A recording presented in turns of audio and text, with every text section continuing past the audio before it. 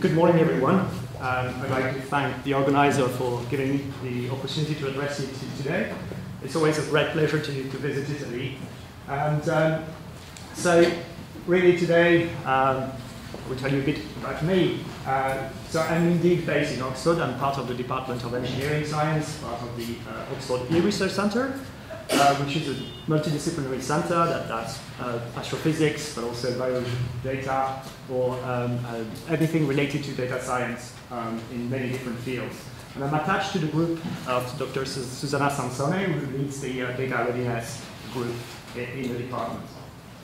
Before that, I spent nearly 10 years at EMBI near Cambridge, where I started as a data scientist in the microarray group at that time, so transcriptomic data.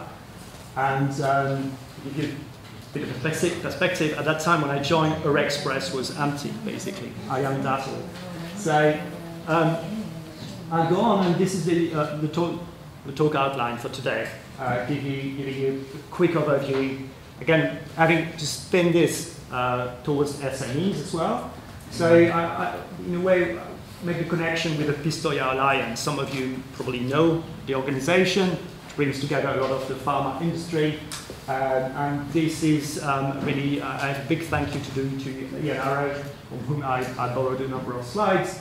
Then, of course, I will tell you a bit about the FAIR principles. I presume everyone has heard about the FAIR principles by now. But in case we need a refresher, I will run about that. Then I will tell you about the FAIR sharing system that we run in our group, which is a catalogue of standards and resources. Then, of course, I would really like to tell you more about the IMI FAIRplus, which is the program that started about a year ago that brings a lot of pharma industry and academic labs to start thinking about the processes around verification process, because it's all very new for all of us, and we need to learn how to deal with this. And to do this, I will give you an example of verification process that we run, and in a way that was a very interesting experience. I thought it was easy, and in a way we shared the experience with you and to see the kind of pitfalls we run into. And then I would like to tell you about the FAIR Evaluator, which is a tool that allows you to automatically assess the level of fairness to some extent. And this will be, I think, of interest for a number of you. So starting with the Pistoia Alliance input, in a way, this is to give you an overview about how the landscape has changed over the years. This is, in a way, on the left-hand side, you have the way Big Pharma used to operate. You know, it's very, very closed system where everything was developed in-house, the IT was in-house, the discovery, the research, everything was very, very tightly guarded. As things evolved, then, you know, interactions started to happen, and we are in a situation today where basically a lot of the industry has realized that they need to collaborate, and the data exists outside industry and needs to be ingested and integrated with systems. And this in itself creates a huge amount of curation challenges that we are all familiar with, and basically this is what is happening. And on the back of this reality, this publication about 10 years ago really stated the need for lowering the industry firewalls, really to foster this kind of interactions. And these are, in a way, there are many aspects where interactions could be happening and are required to happen. So ranging from the data itself, how do we make and share curation knowledge, and defining new standards, so resources for vocabulary, annotating elements, and of course, as you go up from the data to the standardization efforts to the extraction of knowledge, again, further needs appear. And this is, again, no longer sustainable to do that in every single enterprise. You need to somehow lift the clip effect. And so this was the publication by the Pistoia Alliance, and in a way, Allotrope Foundation is, in a way, are examples of such activities that are happening. And so, of course, the realization that a lot of public data exists, and it's always a very important resource, and we need to integrate that to make the most of it. because we can probably identify patterns in those public data sets. So which means that we need to look at them in really resources and assets that we can mobilize. But what does it take to do this? And really, ultimately, is to achieve this kind of self-describing resource. And when we talk about data, we talk about obviously the raw data files and things like that, but also the protocols, the figures, the reports, the slides, the workflow, the computational workflows, and the code that are associated to the scientific enterprise. So this, of course, stems from the kind of assumption that better data means better science. And as we heard yesterday with Professor Deledone, I think this is, we have to take the reuse of public data with a pinch of salt. We have to be critical of what we get, keep a sharp eye on the problem effects that we can identify. And this is, in a way, these two very salient headlines that I'm showing here are just quite challenging as well, just a stark reminder of the quality of the data. And this is really the core of the work. How do we improve the quality of the public data as a group, as a community? And usually the problem is that we intervene way too late in the process of management of the data. So on that topic, I think the issue of annotation is critical, and this is really digging back into the origin of the semantic web. This sentence, a little semantic goes a long way. We can demonstrate this. So again, we are very capable of producing these kind of things. We can produce, instruments can produce large amount of files very quickly. But if we don't look after those files carefully with providing just-in-time metadata, we face the problem of having to open these scans every single time, trying to figure out where they are and try this. And this is extremely wasteful and time-consuming. So, of course, annotation is good, but for those in the back, don't rejoice too much. The metadata says that this is dog food. And, of course, we don't want to eat dog food, so we want to do something else. We all work very hard, and sometimes I don't have time to cook when I leave the lab, so I've got, luckily, I can pop at the corner store and get off one of these delicacies. And there is a lot of metadata on that tin, which gives me guidance to what I should be doing, especially probably vary my diet a bit more. But the good things about this information is that basically I know that an organization has looked into the quality of what is in the tin, so I can be really confident that what I'm eating is of good quality. Which means that we need to have organizations that not only think about standardization, the quality of the metadata that is produced, assessing the data, but also we need to have certification bodies that are able to run these controls. Because what is written on the tin doesn't mean that this is exactly what it is. So we need this process to happen. And this is where, I guess, for SMEs as well, there are opportunities that we need to consider and think about. And of course, I would like to change my diet at some point. Maybe caviar would be nice. It's an empty tin, but, well, hope is there. So going back on the FAIR principle now, this is a scientific data publication back in 2016, led by Mark Wilkinson and Barend Mons. So everybody has heard about the FAIR principle by now, I presume? Yes, show of hands, yes, good. So we were a bit surprised by the success of the publication to some extent, even though we had a feel for the need for that. But it's now picked up, it has been picked up by the G20, it's been picked up by a lot of funding agencies as a kind of critical guidelines for developing infrastructure. And let's dig a bit into this. One aspect that is essential is that we need to make the data findable. And this means, obviously, for many things, to be able to have an infrastructure that is solid, that is able to produce and mint identifiers for elements. And when we say identifier, this is a bit more demanding as a requirement in the context of FAIR data. We mean resolvable, stable, persistent identifier. essentially an HTTP request that can be always resolved and available. This is a strong commitment when you start developing this kind of infrastructure. Think DOI, it means the DOI can never go away, and you are committed to maintaining the resource that you set up. So this is a very important aspect.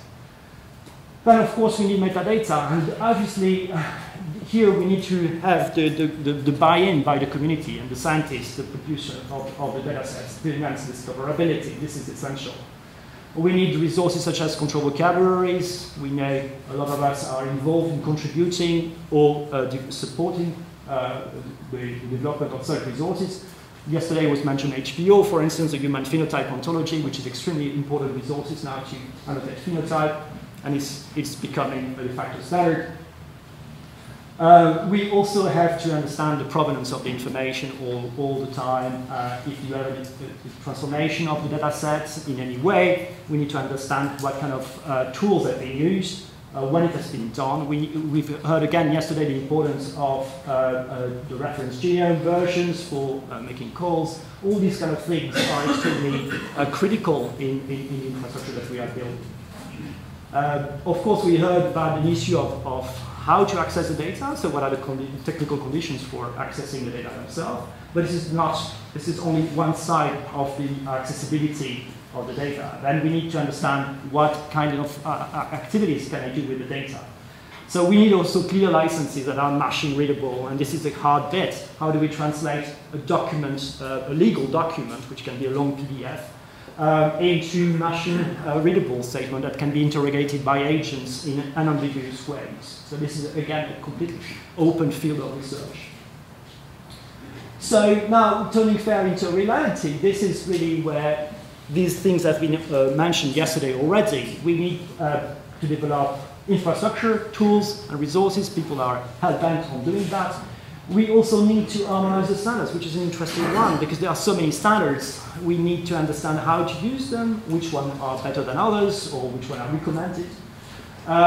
So which leads immediately into a huge need in training and education.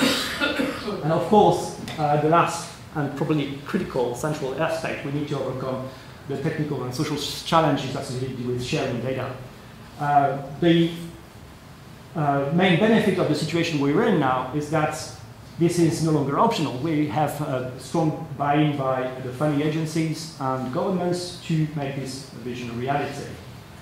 So here I'd like to tell you a bit about a couple of organizations that are spearheading the verification processes, or at least testing, pushing to the limit some of these aspects. Obviously, ELIXIR is one such organization. We've been also interacting with NIH, so this is the Big Data to Knowledge programs, or the Data Common Pilot Phase Consortium, the DCCP-C that we are currently running on. And there were two publications from our group out of this work, which focused mostly on findability of data sets. The first one was DataMed, so that was a collaboration with US collaborators, which was an attempt to build the equivalent of PubMed, but for data sets and databases, an index of all the data sets that are produced by or archived in many well-known repositories.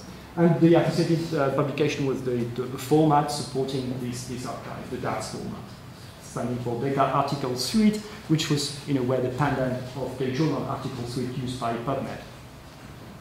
Oh, sorry. And the other two organizations I already mentioned, the FAIRplus, IMI, so the Innovative Medicine Initiative, we all know 3.3 billion euros over the period 2014-2020. At the moment, we are involved in IMI FAIRplus project. Previously, I've been involved in the ETRIX project, which was a project on translational research. So again, the problem that we faced in that project was how do we bring data from animal to the clinic and vice versa. So this kind of challenges of switching from one area of curation practice to another. Pistoia Alliance I've already mentioned, but so in a way here, to see the uptake as well in the pharma world, this is a very recent publication by John Wise and colleagues in Drug Discovery Today, which discusses the implementation and the impact the FAIR has on the pharma practice. So these are huge opportunities for SMEs as well to interact with the pharma industry, to provide services around verification processes. And really, what it takes is we have to have a certain level of financial investment, because this is not cheap at all, to set up the infrastructure, but also to make use of existing tools and device methods. And the key element, of course, in pharma is to show the value of that transformation. So that's an aspect that will have to be really clearly stated, is that why do you want to verify the data in the first place? What are the challenges that you want to meet? And really, what are the integration or scientific tasks that you want to perform at the end of the verification? And does the verification process improves the situation over what you have currently with the existing data sets? So I think in pharma, as in academia, the problem is still the mindset, and we still have, this is my data, I don't want to share it at all. And this is in companies in pharma, maybe it's a bit easier to apply a level of compassionate tyranny, but we will have also to do this in academia, and to some extent we witnessed that in the IMI project that I'm involved, a reticence to let go of the data. So how to do this? Well, we probably need to have a strategy, and this is, again, the feedback from the Pistoia Alliance survey. So again, credits to Ian Arrow for this, but this is the kind of statements and feedback they obtained, in the sense that to build this, we need to, the main task is to identify internally the data sets that are earmarked for verification. And then, once this has been established, the catalog of resources then perform the process itself. And then, obviously, this is the point of the verification when the rubber hits the road somehow, where once the data sets have been identified, to apply these kind of ETLs, glorified ETLs that produce RDF lead data, I guess, is the ultimate goal of the verification process. So, in this context, we need a huge amount of resources to somehow perform this task. One of them is key is the conceptual models, the control vocabularies, but this is not enough. We also need community agreements between the minimum information checklist, for instance, to understand the amount of metadata that one needs to provide. And again, yesterday, from the talk of Professor Della Donna, we could see that a huge amount of metadata is required, and sometimes you need more because you don't understand the error model of the platform. And this is really a critical issue that we need to keep in mind. That could inform also the procurement aspects and challenge some of the Vanden's claim by asking for evidence. The problem with the standards is that there are way too many of them. This is the list of catalog of standards that we have counted in fair sharing. We have over 1,300, all communities confounded, say.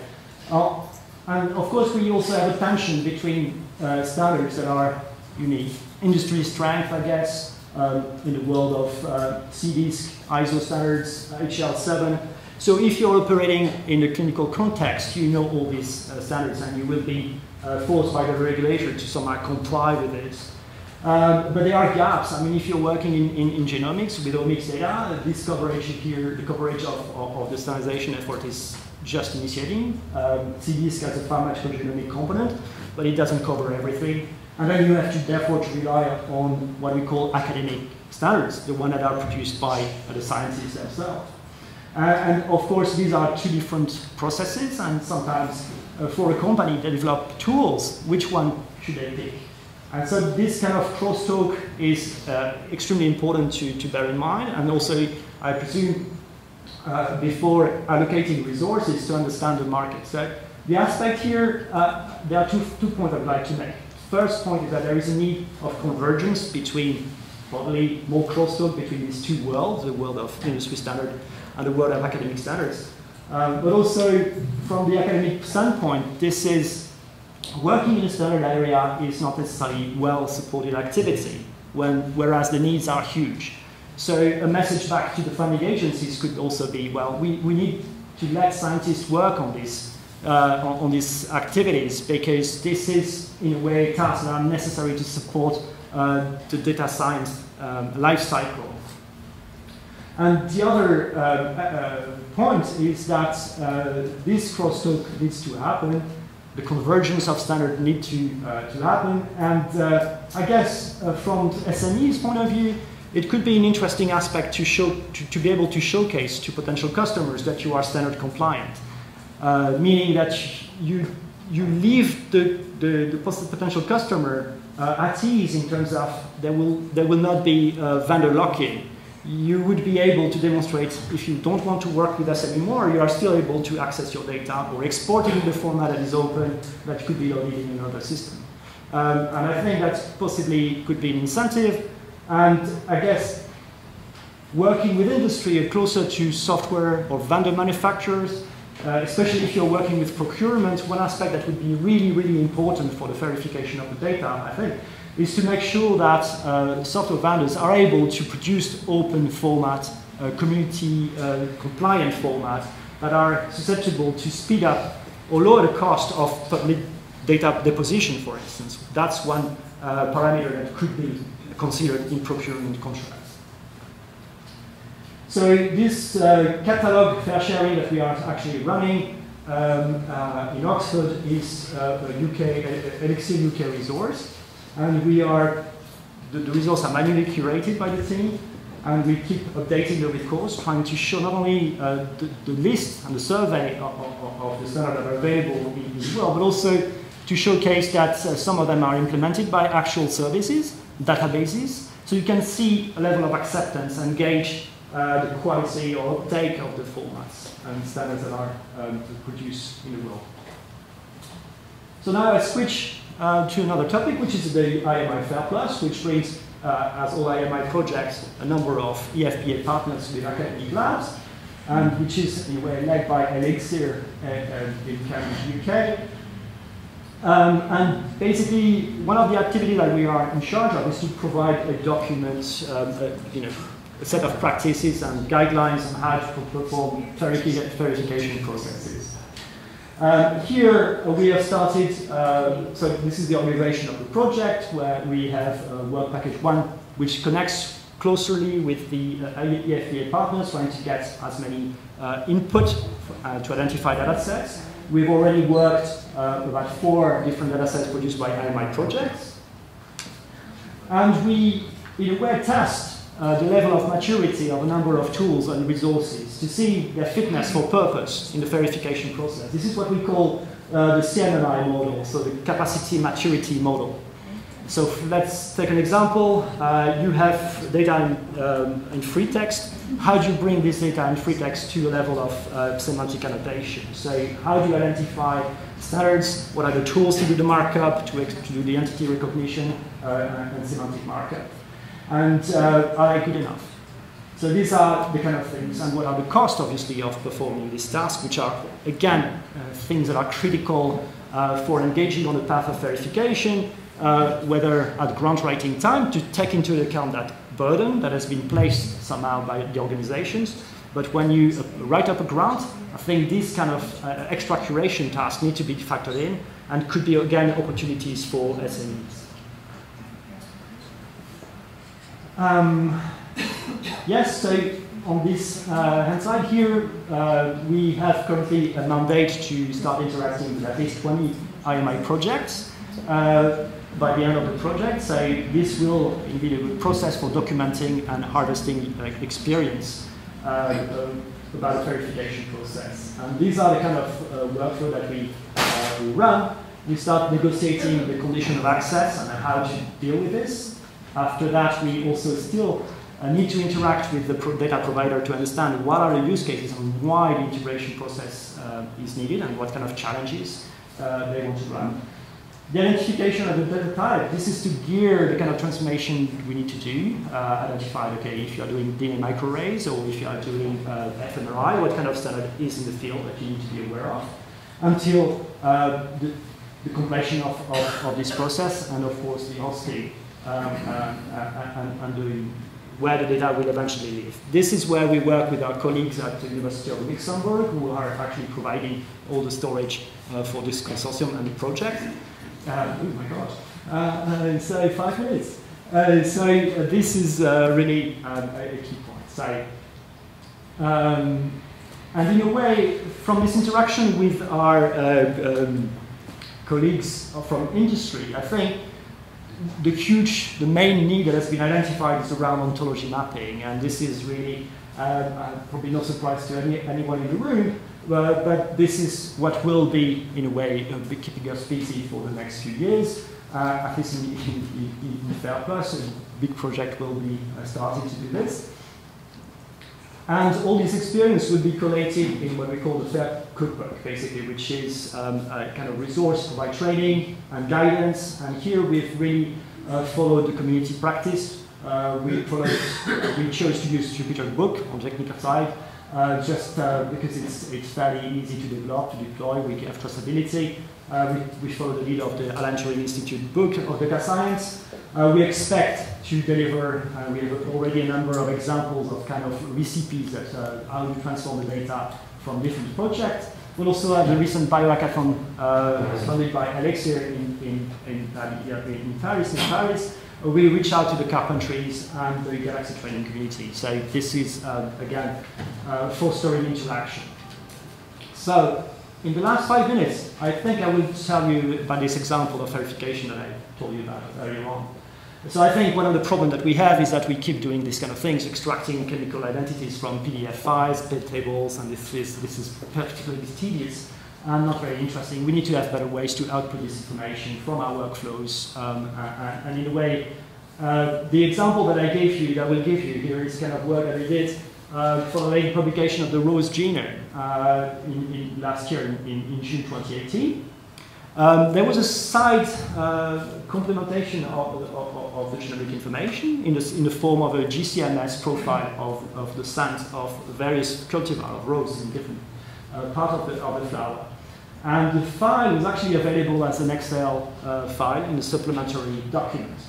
And of course, supplementary documenting on this kind of publications are extremely unstable. You use the link. So the first thing we did was to put it on Zenodo. So we stick it on Zenodo, we get a DOI. The first issue of findability is addressed. We have stability as well, and we have a stable identifier. And we've got metadata following the data site requirements. But let's have a look at the table itself.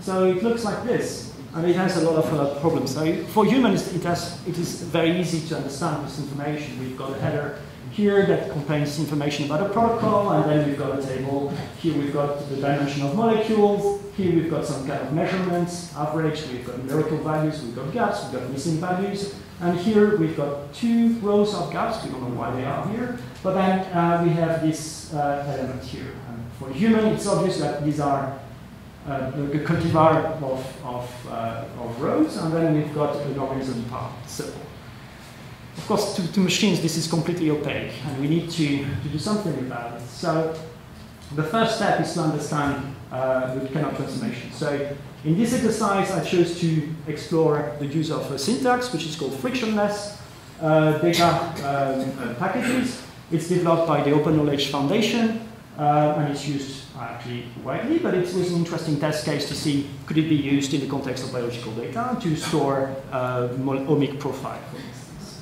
And then I looked at, okay, what do we need in terms of semantic? Oh, I need to add one thing.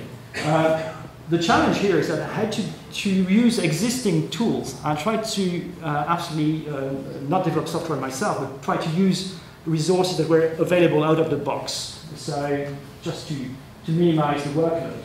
So here, in terms of semantics, I've identified statistical ontology, for instance, KB for chemical identities, taxonomy for the plants part, and plant ontology for the plant part.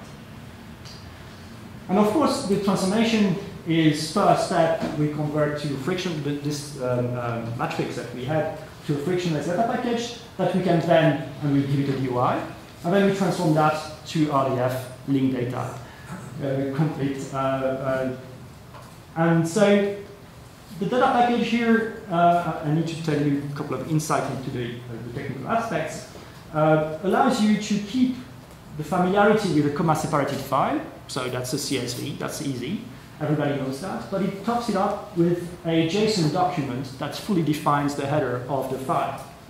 So basically, this is the verified aspect of the previous matrix. You can see the layout is different. It's a merged version of it, where basically another property of the JSON data package is that it's a fixed width table in the long format. So you have no flexibility. You can't add columns once you have defined the data package, but you have a full clarity about the data. So all these fields that you could see in the previous slide, all the headers, are defined by the JSON document that you can see here. The interesting aspect is that immediately, out of the box, you've got information about, you are reminded that you need to provide a license. You need to provide information about people who've done that, who are the owners.